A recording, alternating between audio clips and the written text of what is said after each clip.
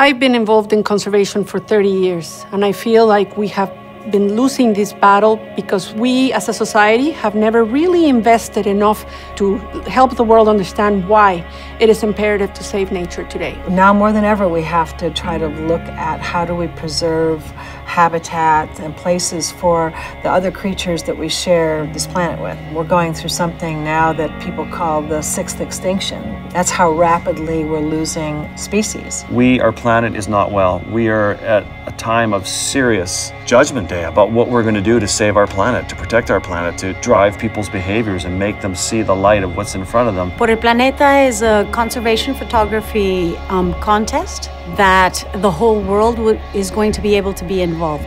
Por el Planeta. In English, it means for the planet, and that's literally what it is. It's an effort on behalf of our planet.